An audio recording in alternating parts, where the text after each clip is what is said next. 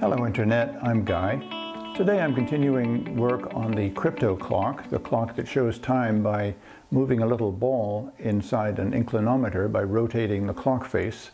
Where the ball ends up points at one of the dots that will indicate where you are in the time scale of 1 through 12 hours, of course.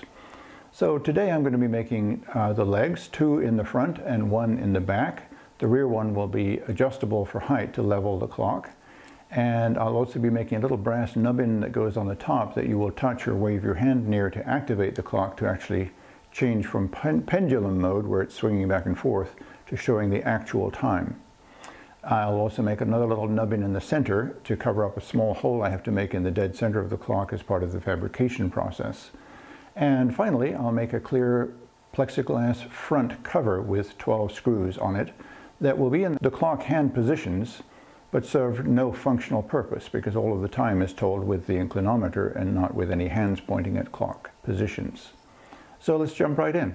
I've set up my metal lathe with a dust collection jig so I can make these wooden test legs before I go to the brass ones. I'm using my recently acquired ball forming jig and obviously a powerful vacuum to keep all the dust off my machine. These legs are all going to have hemispheric ends, and this ball forming jig is just perfect for that. So a little shaping and a little sanding, and I'm going to make 3 legs. There's what it looks like. So now I'm drilling the holes in the case, and I set up a rather elaborate jig here on my drill press. I think that's the lowest I've ever set my table.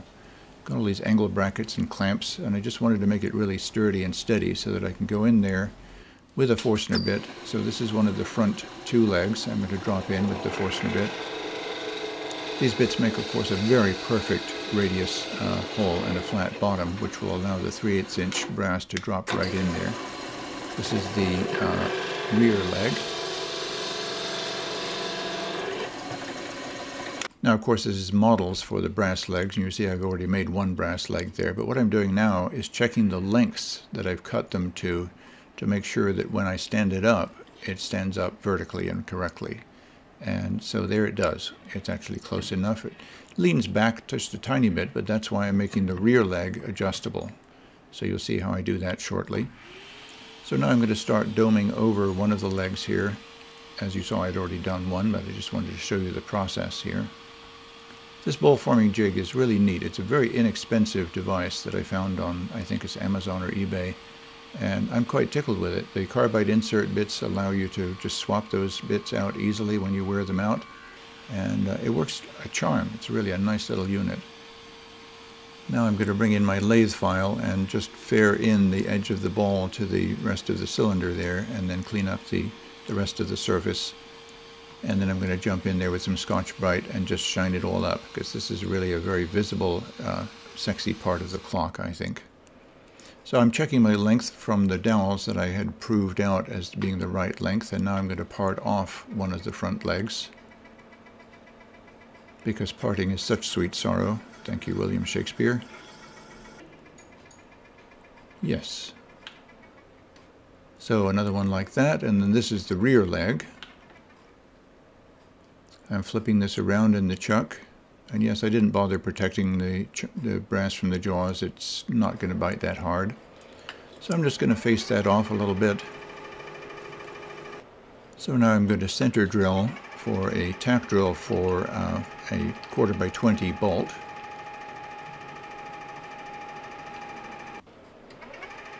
Drilling that in. And then tapping for 1/4 by 20.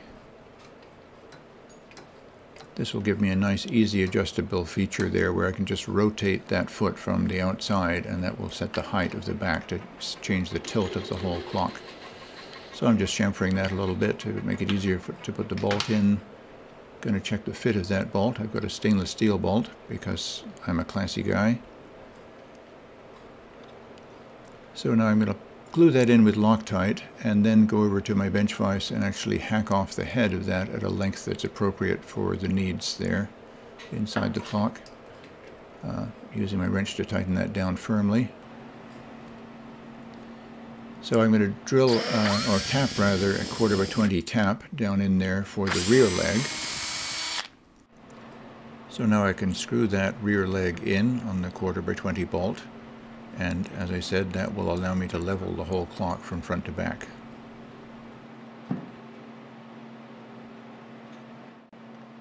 Now I'm going to plop these legs in and just glue them in with CA glue, cyanoacrylate glue.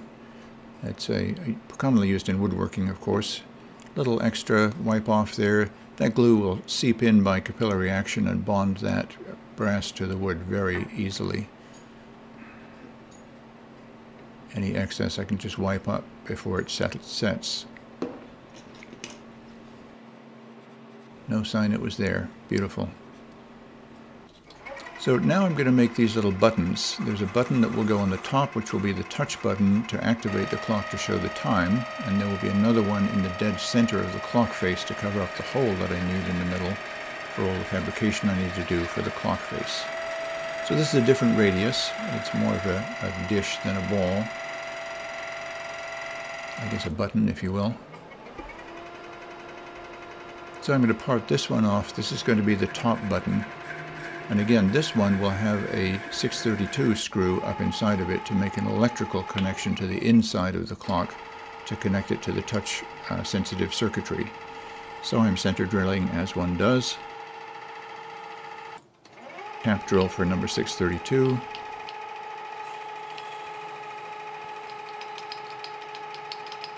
And of course a number 6 tap, 632. So this will just plop right in the top, and it sets in just to a nice height there, so it looks like a sexy little dome. And this is the 632 bolt going in from the inside.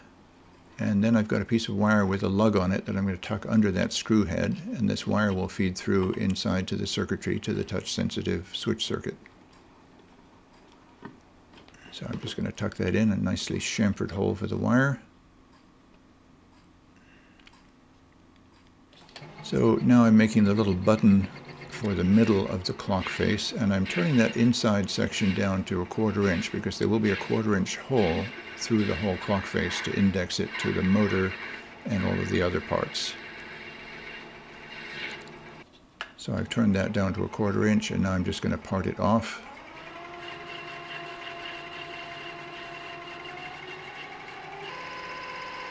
And there she goes. Any second now. Almost there, and yes. So that's a nice little part.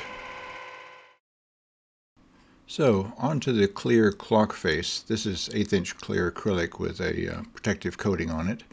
I've cut it oversized, bigger than the clock, and now I've got a piece of 1/2 inch plywood that is a little less than the full size of the clock. And using that countersunk hole there, I'm going to bolt it to my rotary table, the indexing table, and then I'll stick this on with carpet tape. Then I can machine around the outside edge and cut that down to size to match the diameter of the clock. Then I can start drilling all the holes in the outside edge to secure it to the clock. There will be 12 of them at each clock hand position.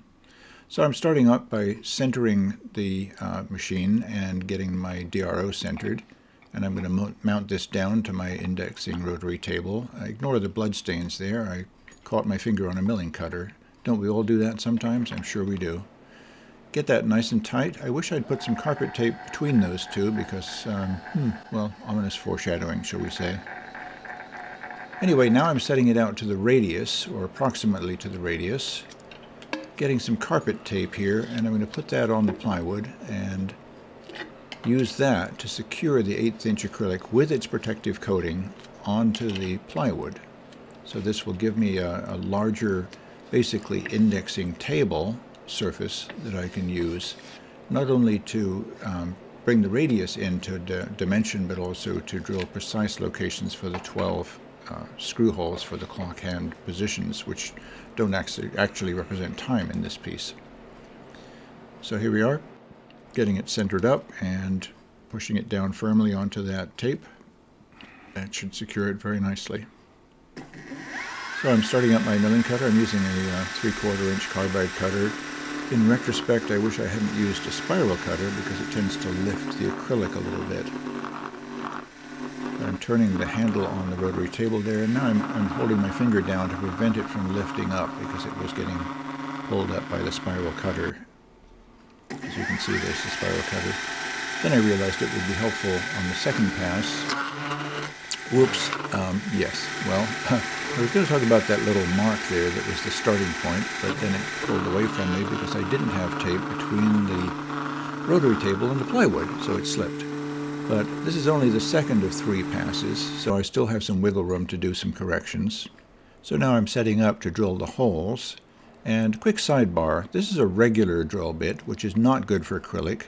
And this one is tapered differently to go through acrylic without grabbing on its way through.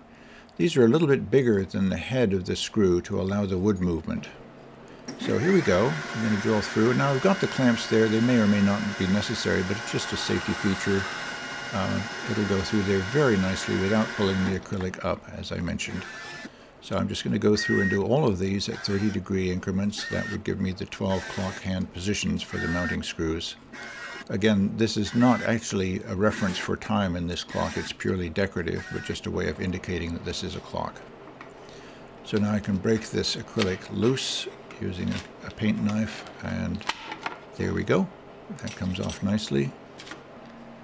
And this backing material comes off surprisingly easily, much better than paper backing material, so that was really pleasant to take off. Same thing on the other side here. So fortunately, having done all of that, of course, there's now no hole in the center. So I'm getting it all centered up, and then I'm going to tape it down securely so that it's in a good position.